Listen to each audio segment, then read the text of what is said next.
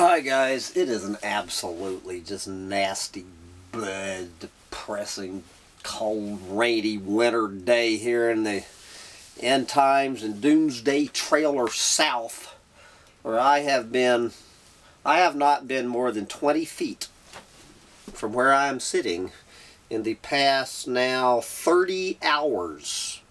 I have not left doomsday trailer in the year 2015.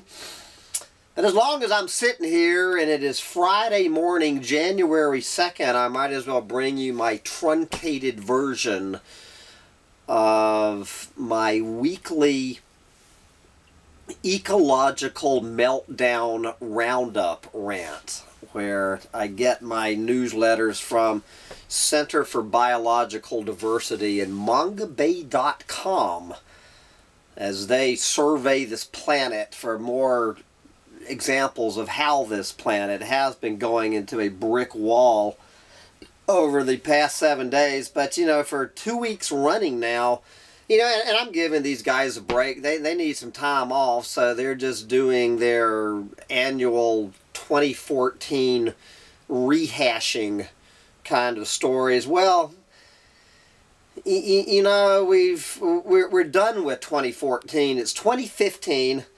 And I guess they'll be back to it next week. But there's a few things limping in here on Manga Bay. Some fresh stories. And then we'll take one last look at 2014 at the end of this rant. As I say, not much coming in between Christmas and New Year's here. Alright, let's start out down... who the hell knows where this is? Somewhere in Southeast Asia, activists call out one of the worst actors in pulp and paper. This would be Toba Pulp Lestari.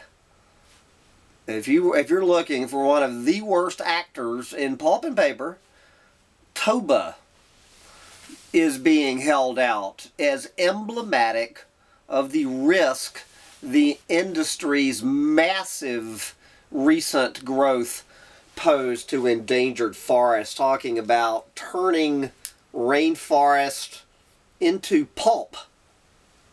There you go. Let's just turn them into pulp. I guess they just go, they're not even stopping at lumber anymore. Just go straight from rainforest to pulp. Here is just one example of a million on the planet. Rat eradication needed to save seabird colony. Although only a nuisance in your home on an isolated island chain off the northeastern coast of Brazil, rats pose a threat to all of these seabirds in the remote Abrolhos National Park. And again, this is all over the planet. I've had rants on this. Of course, I would change this headline to "Human Eradication Needed to Save Planet." You know, this whole thing with these rats going on to these little islands, of course rats being introduced to all of these remote island chains all over the planet, and taking out all of these seabirds and other native wildlife that have no defenses against these little bastards. It is so emblematic. It is such a microcosm of humans on planet Earth. That's why I've had a couple of rants about space aliens coming down here and being the wildlife managers of the solar system and eradicating the main invasive species on this little remote colony, taking out every other species of planet, of colony Earth we share the colony with. Anyway, I think I'm getting a little bit off topic. Gee, endangered mussel still harvested for food in Laos. Only one freshwater pearl mussel species is known to inhabit tropical water systems. However, despite being listed as endangered by the IUCN, it is still a part of the diet of villagers in northern Laos. Huh. Amazing. The IUCN declared this little mussel endangered, and the little planet-nibbling villagers just kept right on eating them. Just imagine that. Anyway, let's see. A story. Here's this video on bonobos who kiss and caress, and females display genital to genital rubbing, also called GG rubbing, to communicate, bond, and reconcile. There you go. So we're getting a little bonobo porno. It's a little lesbian bonobo porno in this video. Alright, I need to hurry up with this rant because I need to look at some bonobo lesbian GG rubbing. So let me move ahead quick. Okay, from lesbian bonobos, I guess that's in Africa, back over to Indonesia. This picture of this dead orangutan not having as much fun as the lesbian bonobos. Indonesia's silent wildlife killer. Hunting. Well, I guess it's silent if they're using bows and arrows. By and large, Indonesia is a peaceful country. However, not so much if you're any other species of animal other than a fellow human. Because whatever the reason why Indonesians are relatively unlikely to kill each other, such favors, the favor of not killing you, such favors are not extended to Indonesia's non-human wildlife. There you go. Okay. The next story featuring my buddy Harrison Ford, and he is a good guy. This is connecting the dots from Christmas cookies to climate change. And what this is Harrison Ford doing the exact same video that I've done. Maybe Harrison Ford can get more than 6 or 7 people on planet Earth to watch it. What he's doing here is going up and down the aisles of his local supermarket, looking at how many products contain palm oil in them. And he found, as I did and has been posted, that approximately one half of every product in your local supermarket contains palm oil. One half. Probably, if you took salt and sugar out of the equation, I would say probably more products contain palm oil in the year 2014 than any other single ingredient. This shit, you never heard of this shit 20 years ago. It pretty much did not exist. And I guarantee you, your kitchen shelves are full of one of the biggest threats to tropical rainforests on this planet. Okay, as long as we're talking about palm oil, this is palm oil, I guess, on the, it's in the Philippine island of Palawan. Palawan palm oil presence likely to grow as industry rep denies harmful impact of palm oil. Maybe he ought to talk to Harrison Ford about this. Plans to convert close to 20 million acres. Is that right? Yeah, that's right. Plans to convert 20 million acres of land for palm oil production on Palawan Island in the Philippines have been met with opposition from environmental and social advocacy groups, with a petition to cease development sent to the United Nations Commission on Human Rights by anti-palm oil expansion tree huggers. But an industry representative denies claims that all 20 million acres will be cultivated to the detriment of wildlife and human communities, maintaining that palm oil expansion will actually be beneficial to the people of Palawan. Let's see if we have a photo from Palawan. Did they include a photo? I don't know if my computer wants to work. While we're waiting for that photo of how palm oil expansion will benefit the people of the Philippines. Here we go.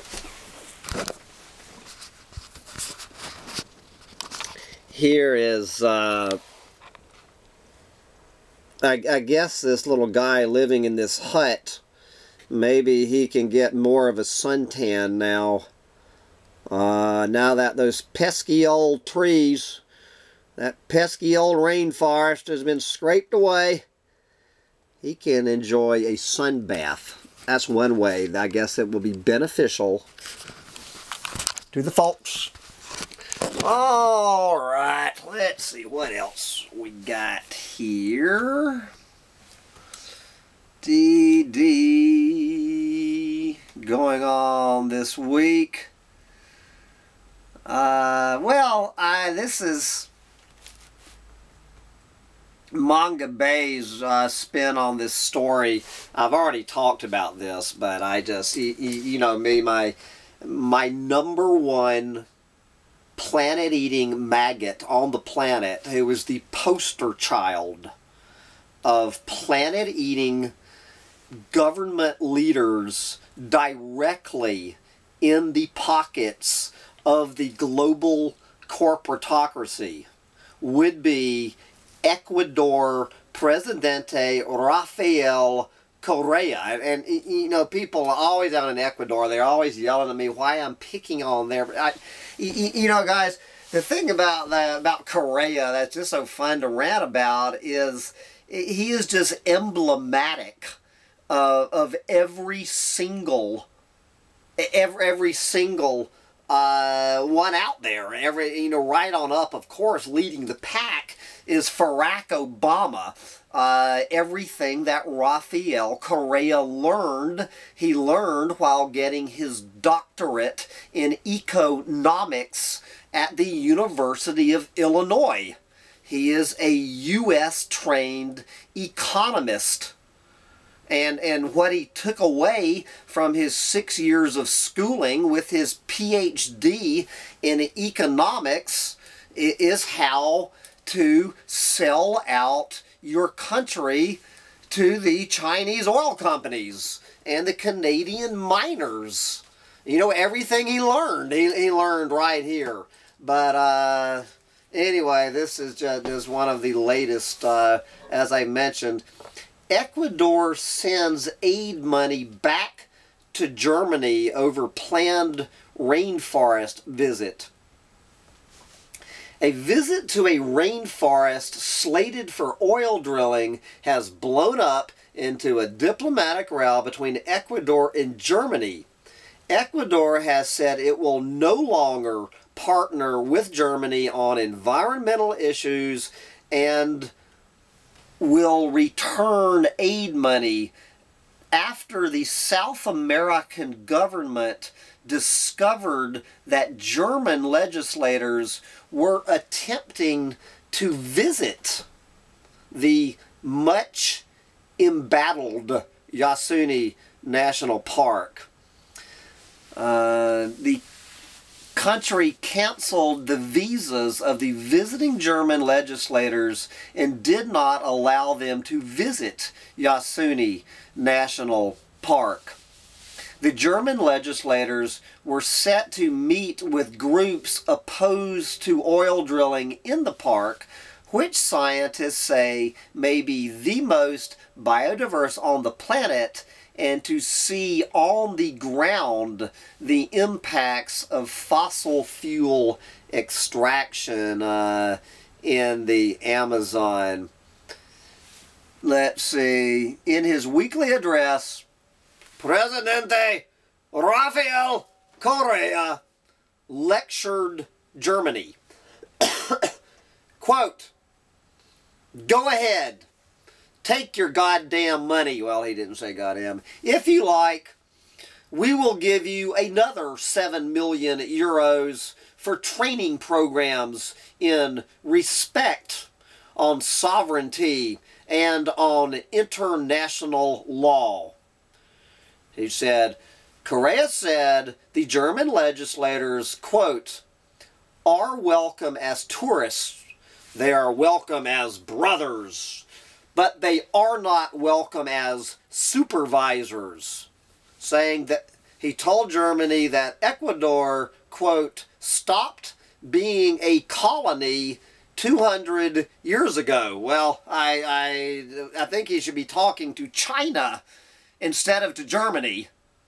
It seems to me, if he wants to be lecturing people treating his country as a colony to rape and pillage, why didn't he talk to goddamn China? Because, well, obviously the reason he's not talking to China is because he is rolling out the red carpet to China to come in and rape and pillage his colony.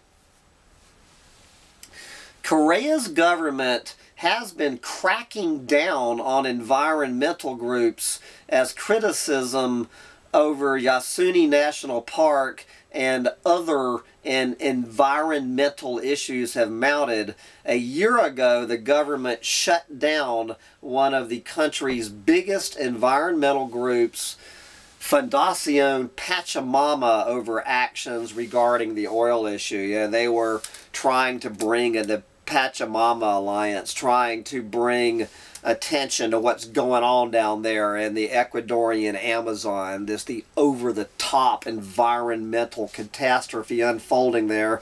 So he shut them down, and then it's not mentioned in this story, although they've had other stories about it. Just last month, the Ecuadorian government shot and killed an indigenous leader on his way to the Lima climate talks to talk about the Ecuador government's collusion with China. And anyway, but let's try to find some good news. So this one more review. Now last week I did the story, the top BS environmental stories of the year. I got out my bullshit detector, and so they went through those, and now they've resurfaced, they've been repackaged. Manga Bay now calling the vast majority of those stories came out as top 10 happy environmental stories of 2014. Happy environmental stories.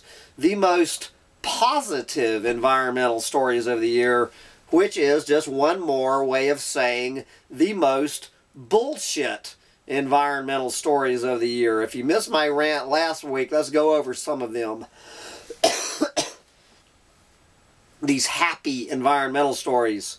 China and U.S. pledged joint action on global warming. Oh, come on now. That ain't even bullshit. That's horse shit. The year of zero deforestation pledges. Warning, warning, bullshit alert.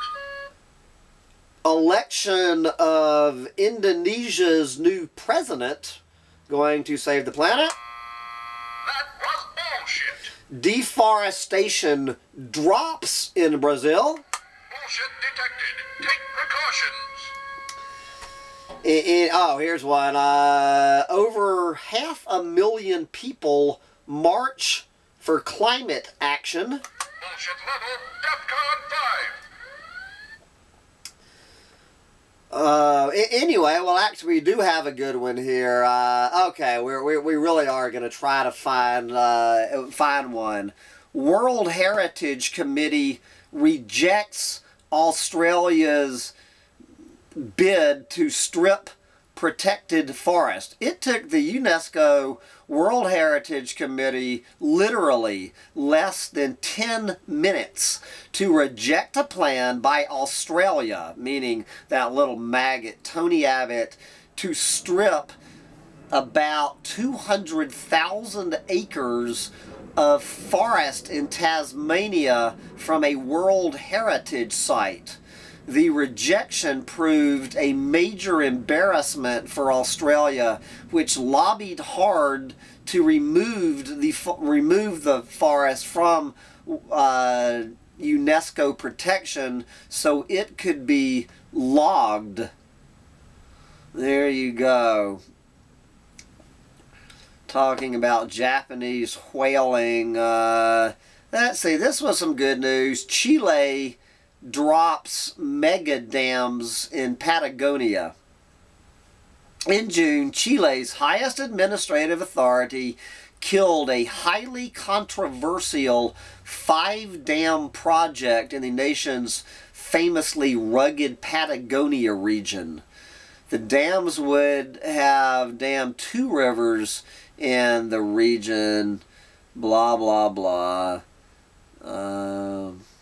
Good for them. And here's this one, of course. New York bans fracking. There you go. We've been over that one. And this last one, they leave with a question mark. The final one, SOCO International pulls out of Virunga for now. I've had several rants on this. In June, the British oil company SOCO International said it was suspending exploratory activities in Virunga National Park. But the announcement ended up being a bit of bait and switch. Yes, it is. The company, which had already received approval from the government, I guess that was the Uganda government, would have been nice if they had said that, already received approval from them, has left the door open to returning to Virunga depending on the results of its fossil fuel surveys.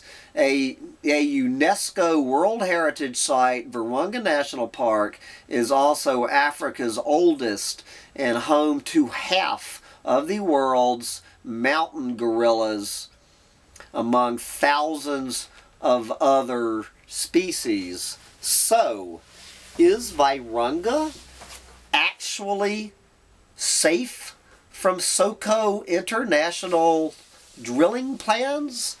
Only time will tell. Well, we'll see how it plays out with SOCO, but you understand that the government of Uganda, which is pretty much a carbon copy of the government of Ecuador, giving China permission to drill in the most biodiverse national park in its country. If SOCO International does not want the oil in Virunga National Park, you better goddamn believe that the government of Uganda if I've got it right. It doesn't matter which goddamn government it is. I don't give a shit if it's Uganda or the Congo. They'll just give it. They'll just give it to the Chinese oil companies. It makes no goddamn difference. Do you get it, guys? If anybody on planet Earth is believing for 1 minute that Virunga National Park is not going to be sold off to the oil drillers, I got one thing to tell you. Come on now, that ain't even bullshit. That's horse shit. The only thing at this point on January 2nd, 2015, that is going to save Virunga National Park's ass from the oil companies is the price of oil.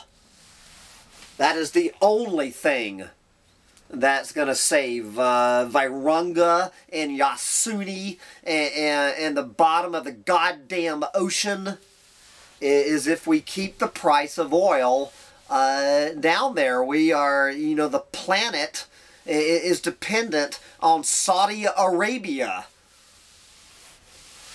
Anyway, that's a whole nother rant about the price of oil saving the planet.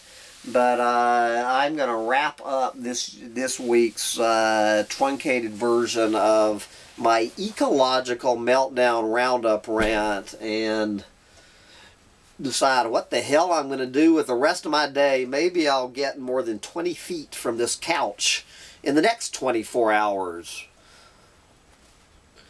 For this rant, bye guys.